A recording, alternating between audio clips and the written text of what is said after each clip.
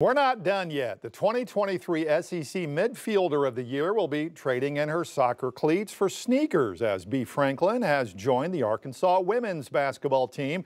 Franklin was a three-sport athlete in high school and three-year letter winner in basketball at Seattle Prep. Arkansas women's basketball coach Mike Neighbors said in part, "Our team is excited to welcome her to our crew as we prepare for our upcoming games." Meanwhile, head coach of Arkansas women's soccer Colby Hale says Bea is a world-class winner.